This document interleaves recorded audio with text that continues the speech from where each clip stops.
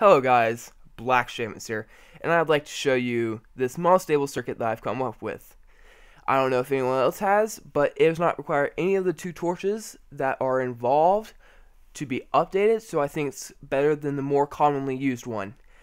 All that's going to happen is I'm going to power this sticky piston, and as soon as it is unpowered, it's going to be powered by the block that it pulls back, and it's going to immediately push it back and leave it back because it is only going to get updated powered for one tick.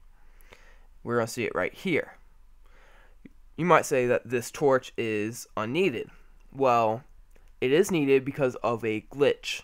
That glitch is if this is going without that torch, it's going to keep on going for an infinite amount of time, and the block is still there, it's just invisible.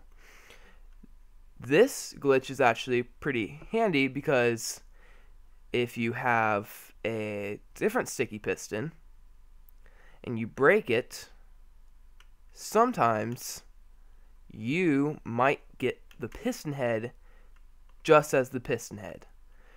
This is unable to do in most situations. As you can see here, it works. And if I were to change my game mode to 0 or survival, it will work.